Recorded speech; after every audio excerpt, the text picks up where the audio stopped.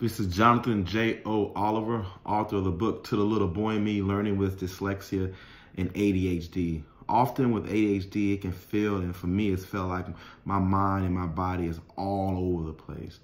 But now being 39 years old and realizing that I was ADHD but didn't get diagnosed until I was 30, I've come to understand how to balance it all in a way that allows me to still stay connected and grounded.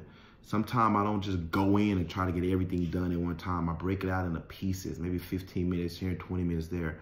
Often I may have something playing in the background just slightly distracting me, so I'm not so engaged on something where I get so laser focused to where I lose all concentration.